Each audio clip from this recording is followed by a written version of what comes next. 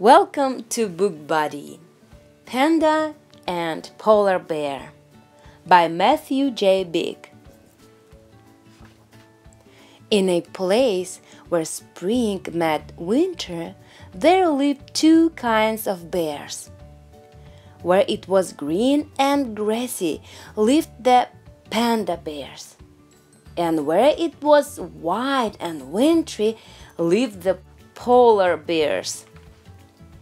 But in between loomed a tall, steep, and slippery cliff.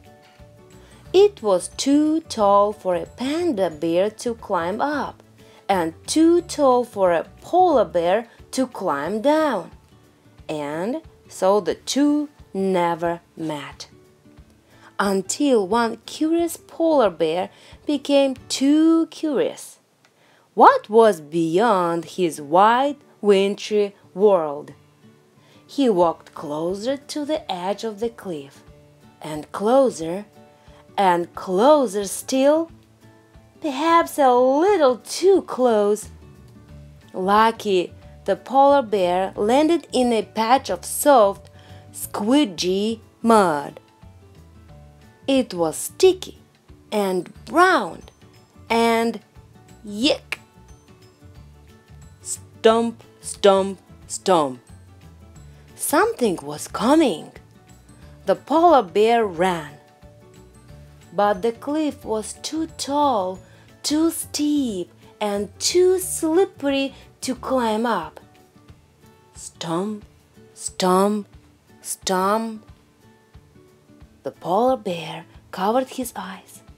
He peeked from behind his muddy paws and saw a strange, splotchy bear staring at him.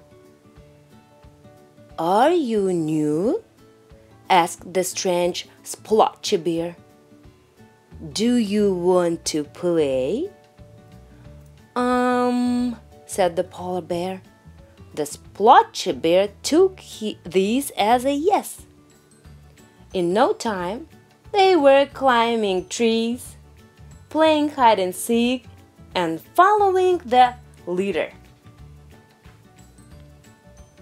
Finally, they sat down for a snack.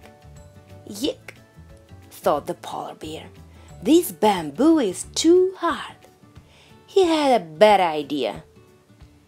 "Let's fish," he said to his new splotchy friend.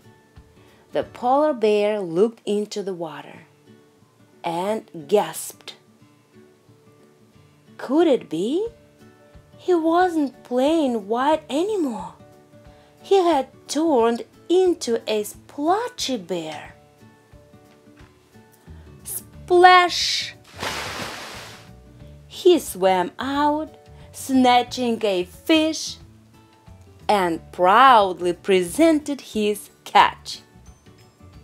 "You are fading," the splotchy bear said.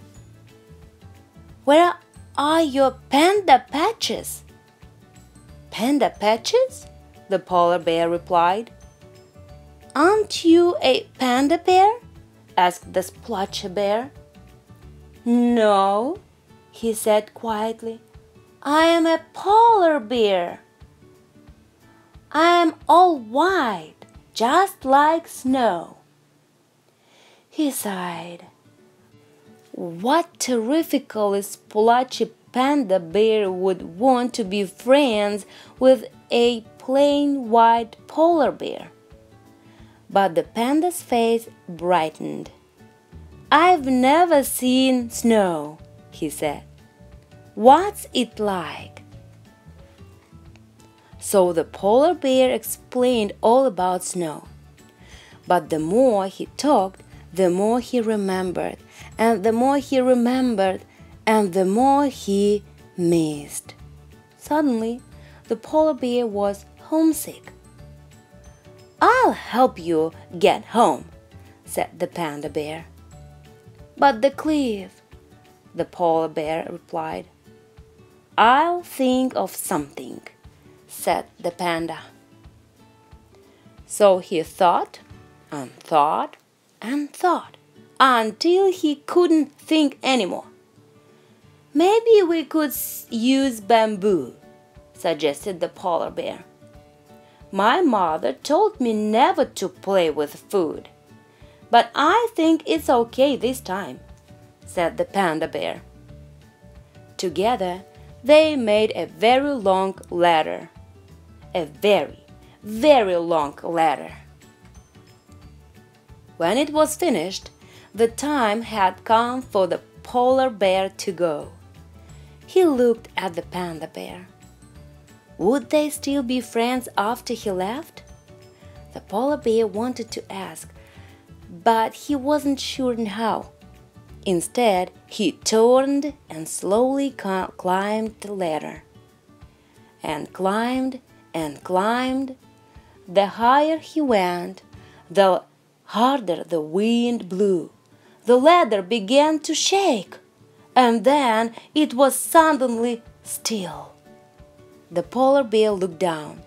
There was the panda bear holding on to the ladder with all his might. "Don't worry," the panda called. "I've got you."